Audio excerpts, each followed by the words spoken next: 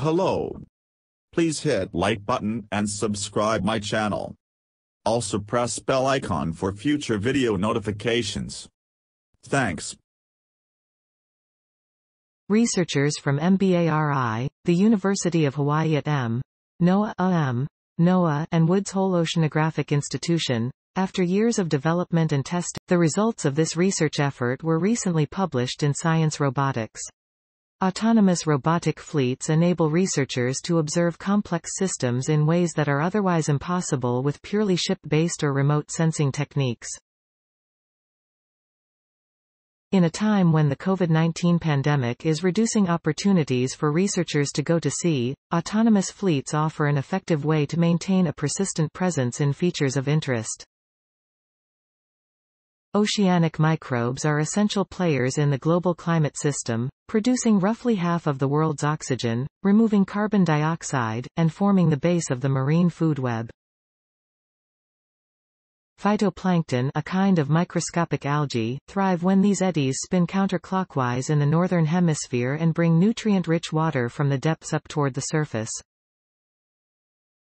The research challenge facing our interdisciplinary team of scientists and engineers was to figure out. Researchers have struggled to study the DCM because at depths of more than 100 meters 328 feet, moreover, the position of the DCM can shift more than 30 meters 98 feet vertically in just a few hours.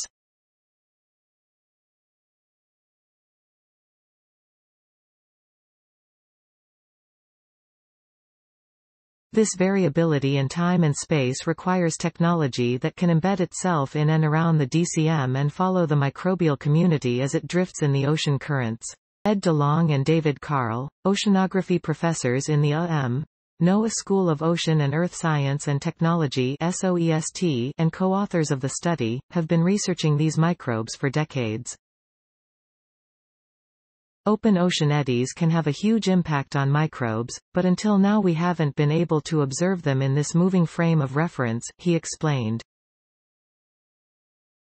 During the Simons Collaboration on Ocean Processes and Ecology (SCOPE) eddy experiment in March and April 20, they deployed a high-tech team of 3 robots, 2 long-range autonomous underwater vehicles, LRAUVs, and 1 wave glider surface vehicle, from the Schmidt Ocean Institute's SOI research vessel Falkor. The first LRAUV, named Aku, acted as the primary sampling robot.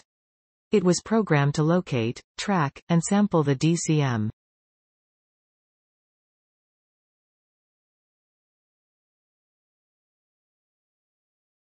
The second LRAUV, named OPA, acoustically tracked Aku and spiraled vertically around it to collect crucial information about the environment surrounding the DCM. A wave glider surface robot, named Mola, also tracked Aku with sonar and communicated with the science team aboard the Falkor. This work is really the fulfillment of a decades-long vision, said MBARI. Sholin has been engaged in this effort since he was an MBARI postdoctoral researcher seeking to develop autonomous sampling technology for marine systems.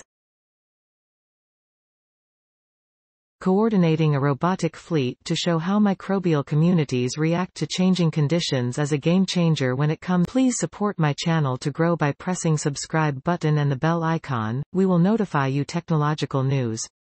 Thank you.